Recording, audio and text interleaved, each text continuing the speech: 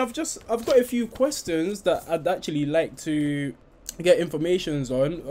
It's just I do understand that you guys don't actually manage the waste, right? You mainly make it easier for the suppliers to make bookings, right? Which is freaking amazing, because which is why I'm very interested to speak to Skrap, because we know you'd be able to provide us unique insights from your point of view, because most of the people that we're speaking to are waste management companies, so they would obviously have a different perspective from what perhaps you might have on the industry. I can just quickly throw down all of the questions that I've got here.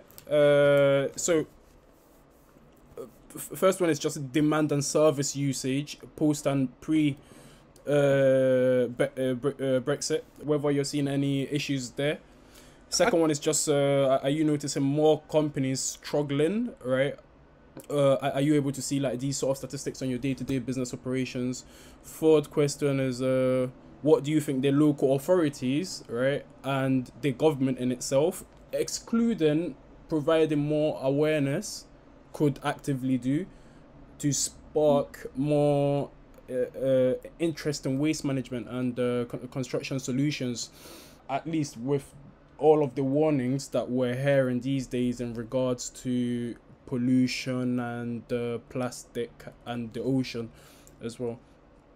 Yeah, okay. So I'd like to start by saying that I joined the company earlier this year in March. I'm on the marketing, I'm managing the marketing side of things. Yeah. So I will be able to give you good insights on, because it's a very close-knit business. We're a small company, it's a startup, and we're still, you know, we do well, I think, for ourselves, but still it's a long way to go. From an operations point of view, I think we've grown quite fast. We started off as a business that was just providing skips mainly. Then we transitioned to a company that, you know, had a full suite of fleet, for example, skips, grab, lorries, plant hire, aggregates, concrete, portable toilet, all of that. So we have all that now under our roof, and we're working on adding, you know, there are more. This is just some of the main ones, and we do have further ones if a bigger construction company requires it. So we were then looking at the construction side of things.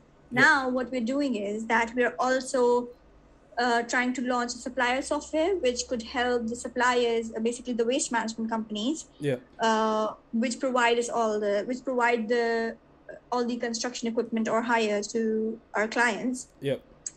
So for them, it's easier to manage where they have sent their drivers to, or what is the best route they can take, route optimization, managing their own carbon footprint, seeing that, okay, what is their how has the carbon offset been for the business, trying to manage zero to landfill. Obviously we see that recently the UK was under fire for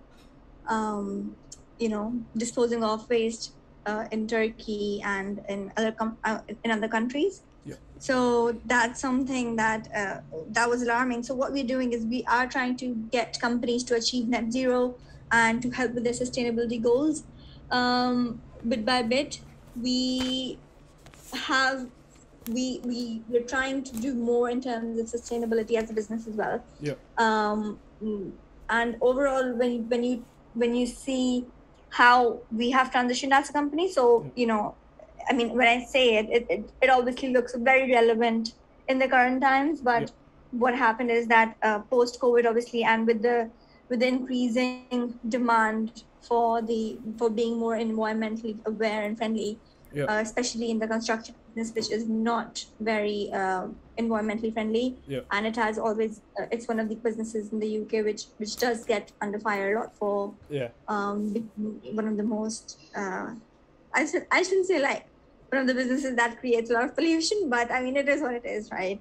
That's the reality of it. So we're trying to do as much as we can from our end, on both ends, the construction companies end and the waste management end, to make sure that we help the companies reduce waste. Yep. And our supplier software is completely free.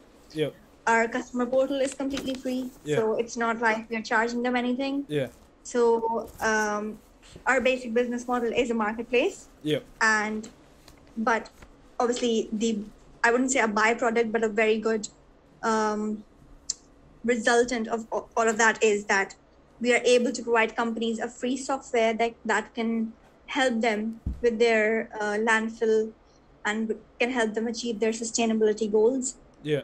Yeah, and that is all that I've learned in my time at Skrap. Yeah.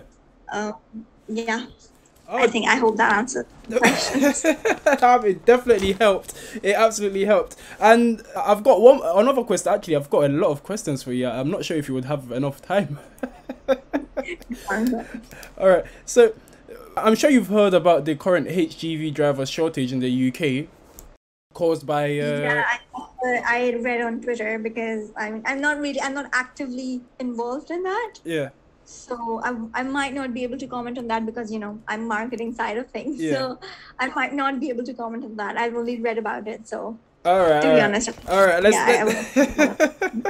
Okay, let's leave that out the way. So in terms of landfill, do you notice improvements? Or are you getting positive receptions from companies? It's a feature that we have just recently introduced. Yeah. On our portal. It's still under work, so we have yet to receive a feedback from companies. Yeah. And with landfills as well, one of the main issues there is that it's very difficult to get data from landfills. How do you guys manage to integrate that and make it so seamless for the companies that integrate with Skrap to make use of it? Yeah, so our commercial director, Nathan, he is the one basically looking into it, and he's trying to see that how can there maybe a formula of some sort or some sort of thing some sort of mechanism from which they can derive how much landfill is the company saving, or how much emissions how much offset landfill offset is happening, or how much carbon offset is happening. So our commercial director who also looks after the social value and sustainability the company, he's the one actively involved in that.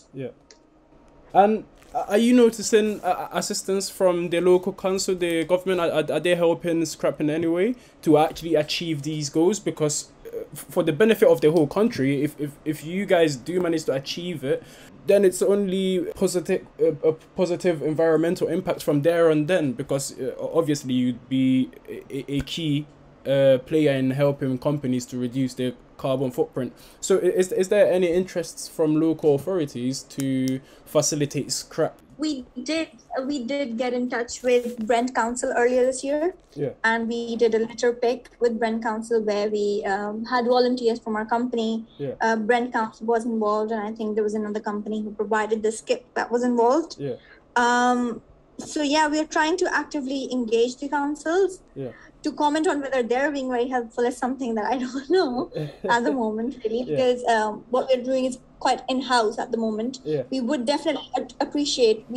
I think we want the government to be more proactive that way, where it aids in the entire process. Not just us, but also other construction companies, making it easier for them to achieve their sustainability goals, and to enable them to give them more pathways or more platforms through which they can make sure that they're not polluting or they're not harming the environment. So the government should be a bit more involved, I think. There's still more room for it to get involved. For example, now if you had a say to anyone or someone in government, what would be your comment on assisting and facilitating waste management efforts in the UK? I think we feel like the industry, so we are one of the, I would say that Skrap is pioneering the construction hire app, and an app that lets you manage your waste. Maybe if the government could encourage a more digitized way of doing things, and moving the construction industry from being so traditional, because it's still currently very traditional. It's still on the very end of the adaptation spectrum, if you ask me. So if they were to aid construction companies or waste management companies to be more tech savvy, be more smart with how they're doing business, maybe by using digital technology or any other way. Maybe that would help in enabling that sort of environment or that sort of change in the industry. Because I think it's high time that the construction industry saves on the resources that are wasted so much. So I mean, that's our aim as a business as well. So I think it just aligns with what we're doing. Yeah, that's really interesting. Your comments on technology and the industry being very traditional. Like, what do you notice in terms of the industry and how it currently does business, and how it could do business in the current times? Very small example, but you see how for example, for construction hire businesses, construction companies or contractors, if we are to talk about, let's talk about smaller or medium builders, right? Medium-sized builders. What they do is they usually, for example, they go from company to company, calling up their the skip companies or construction hire companies, asking for their rates, and then seeing that, okay, which one is more cost efficient, and they're looking to reduce their costs, and they don't realize how much time and effort and maybe resource they're wasting in that. When they simply be more smart about it and look at companies where look at companies who are more I mean, even if skip hire companies or construction hire companies are charging you a little extra, but they're more committed to their net zero targets and they're more committed to sending no waste to landfill. I think that is what the traditional companies should really ideally be looking at. Not on saving costs, but on making sure that they're doing business in a way which is responsible and more environmentally aware. There was this article on, I think, Construction News or Construction Wire, and I don't seem to recall who the person was, but it stuck with me. What they said was that it's high time that we stop doing something like just doing good or doing better is not going to be enough for construction industries. They need to start making more proactive efforts, and they need to make sure that they adapt circular economy models. And instead of, because at Skrap internally, we don't call it waste management, we call it resource management, because we believe that things can be recycled and reused, and for things that can't be recycled per se, they shouldn't still be going to landfills. So we're trying to make it into a circular economy model. We're moving towards that. That's our aim.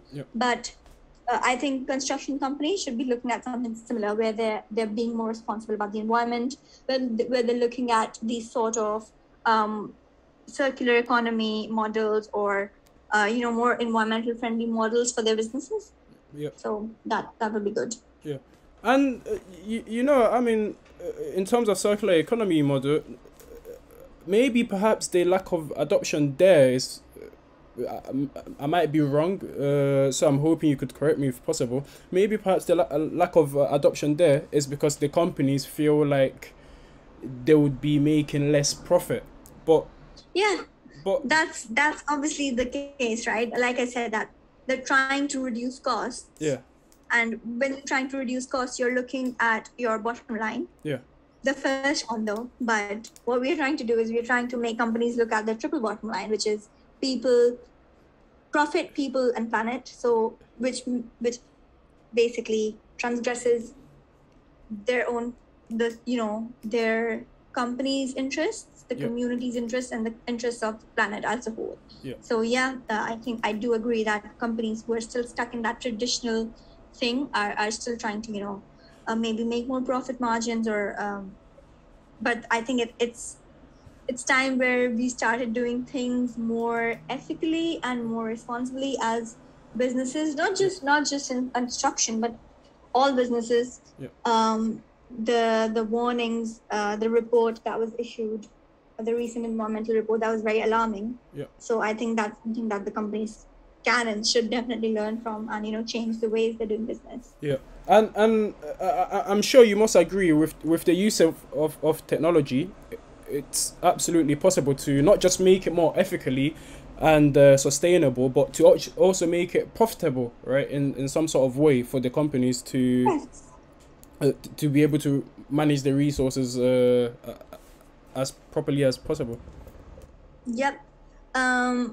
Not to sound, not to come back to my company, but the thing is that obviously we need to talk about Skrap. So I'll tell you about what we are offering as a business. Yeah.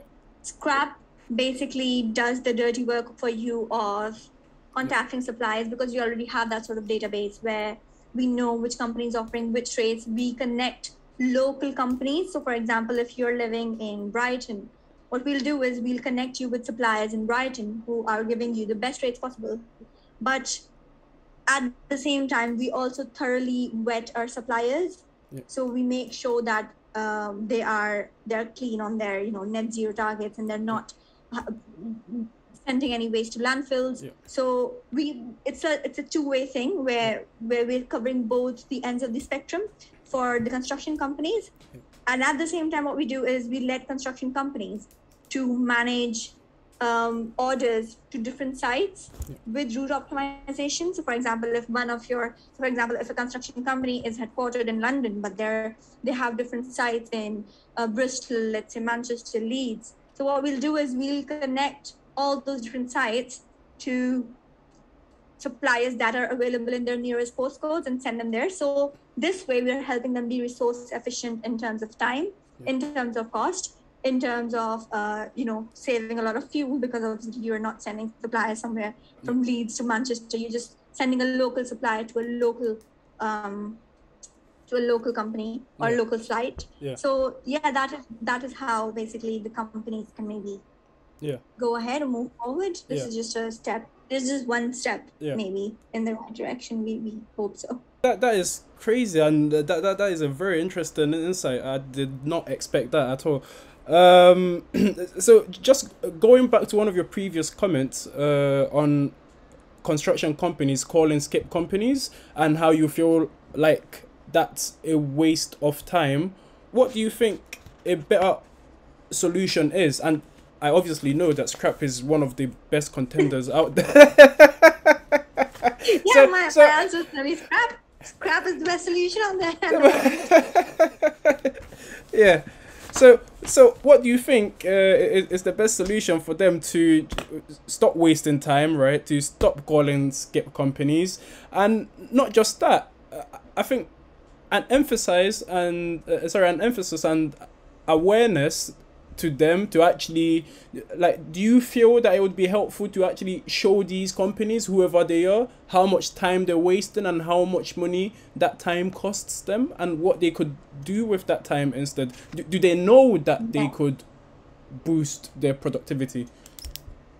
Whether they know or they don't know, that's obviously something that I can't answer for them. But the thing is that 100% for every company out there, construction company out there, they will, I think they should be aware that there is something that they could be doing differently. Some things that maybe in terms of supply, maybe in terms of how they're managing their waste, maybe in terms of how they are procuring their materials or procuring their construction hire equipment, or maybe in terms of how they're managing their resources or people. So there is always one thing or the other that companies can do better. So other than that, I would say that use Skrap, because it's a great solution. I absolutely agree with you on that. And one last question, so I don't keep it all day.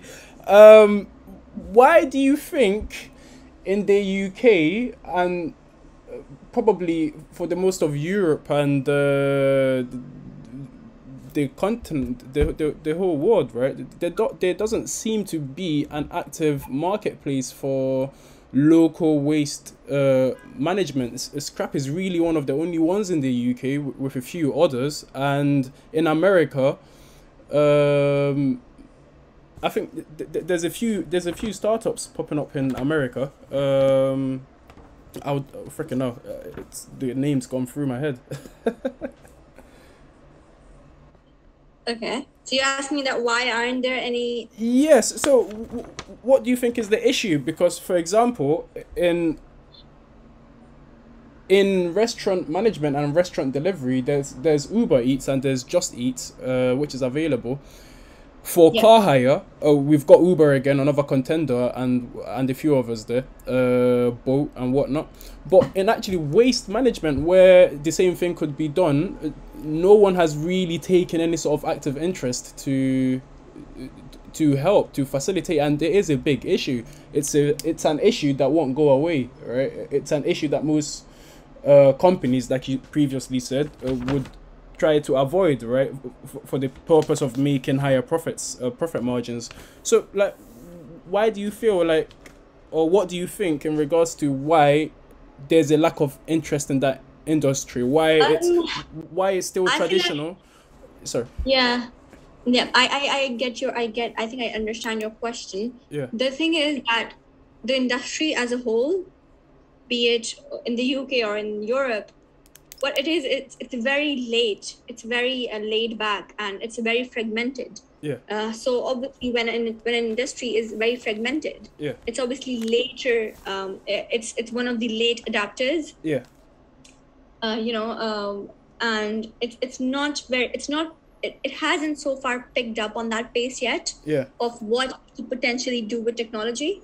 As soon as more companies start to realize that yes, they could be doing so much more with technology, and well, we are here to show them how to do that. But at the same time, if they could realize that, that'd be nice, because as soon as you start becoming a bit more environmentally aware, you need to let go of some of your profits, or some of your costs you need to let go of, because they come being more environmentally friendly, being green, might not always come for a price. But maybe if you are trying to change your ways, initially it might cost you more. I'm not talking about just construction hire or waste management, but for example, if any waste management company is making sure that they're not sending any of their waste to landfill, so they will charge you a premium for that, as opposed to a company who doesn't really care about that, right? So the other company A is being more responsible, so they'll have to make sure they'll have to have more stringent processes in place, whereas company B won't. So obviously it's a trade-off of sorts. And I think companies really need to see that it is more like need of the hour now. And need to start changing and adapting faster. It's just a problem. It's just a matter of when they start adapting. And sorry, just to get back on one of your comments on the industry being very fragmented, how do you think this can be solved, right? Do we need assistance from the government? Is assistance required from local authorities? What is the best way to resolve that issue? So the best way to solve, I would say we're still on our path to discover what really is the best way to solve it, but we have done so by introducing a marketplace. Marketplaces have proved to be a great model in e-commerce, in fast fashion, in like you said, in the food industry. It's amazing. In the car industry, you can see that the car industry has loads. It has the shared economy model. It has the gig economy model. Now you can see more emerging models like ride hailing and all those models. So that's looking at maybe learning from other industries could be one way. That is freaking amazing. Mema, thank you very much. I really appreciate the interview. To be fair, I didn't think we would have the chance to cover so many bases, right? And I couldn't be happier with what we've got here. That's happy to help. I was just wondering, like, what does VABVA do, and what exactly is your company about? Because I was looking at your Instagram. I was looking at what you guys are doing at the moment, and it looked pretty good. Yeah. And yeah, I mean, I would like to touch base on that. I mean, as in, Skrap is always looking to, for brand partnerships or something of that sort. So, well, you could say we're a very, very, very smaller version of Skrap. Hopefully, we could assist in the industry one day. But for now, we're a very mini version of Skrap. Just trying to get something out there. Right. Yeah. So, what exactly is your aim with VABVA? So with VABVA, it's an e-commerce marketplace where we use GIS, geographical information systems, well, latitude and longitudes, based on postcodes to provide equipment hire and purchases. So we do this by allowing like suppliers to add locations. So you can add as many locations, but the difference there is you add locations by drawing a map by drawing a geographical reference on a map, right? So that would obviously show that all your products are available in that location, and that's pretty much it. The end game for VABVA is just to create a marketplace, an app marketplace, right, where third parties can come together and build construction apps that would help, hopefully help to push the industry as fast as possible. Again, we are very small, right? Nothing big is being done at the moment. We're just trying to see the best way to approach that. Okay, so maybe in future, when VABVA is a bit big, maybe we could get together and do some sort of brand partnership, or maybe VABVA, in terms of VABVA and Skrap working together. Maybe that could be a thing in the future. Absolutely. Yeah, I don't see why not. Me personally, I believe that partnerships is the best way to solve anything and everything. So in terms of the technology and the software, we're not out there yet. Maybe in the next 6 months. In terms of marketing, I think we've got about a team of 10. They've been preparing marketing content for the past year and a half. Just waiting for the software to be released, so all of that can be kicked in. But at the moment, it's just we're laying dormant, waiting for engineers to finish and to do tests and whatnot. Skrap is available on Procore. Skrap is also it's integrated with Procore Index. So yeah, it'll be nice to be associated with VABVA as well once you guys go live. Yeah.